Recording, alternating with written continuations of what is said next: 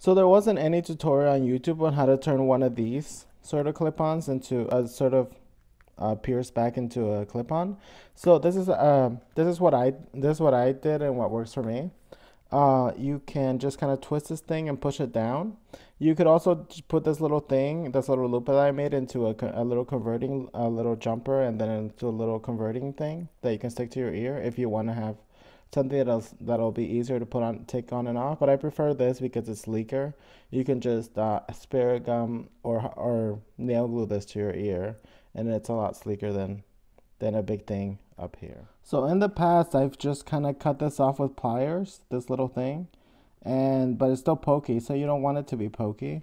And so what I do is I take not those, some little round nose pliers, and I do it at the very end, and then I just kind of twist it in.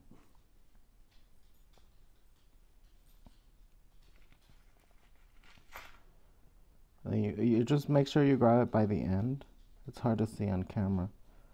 I mean, it's hard for me to see on camera, so it makes this little loop.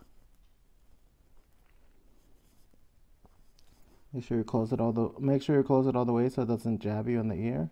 And then you can just it's soft enough that you can just push it down with your finger. And it's so easy. Look at that. And just make sure it's kind of flat so that it sticks to your ear better. And ta-da! It's that simple.